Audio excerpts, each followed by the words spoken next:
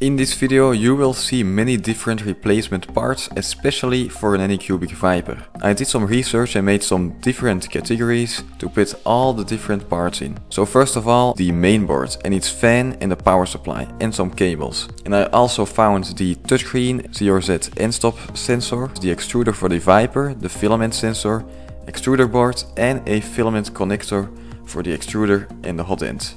Talking about the hot end, I found the hot end in the 0.4mm nozzle in the hot end fin, and maybe the most important sensor in the hot end, the auto leveling strain gauge sensor. I also found the heated bed and the flexible bed itself.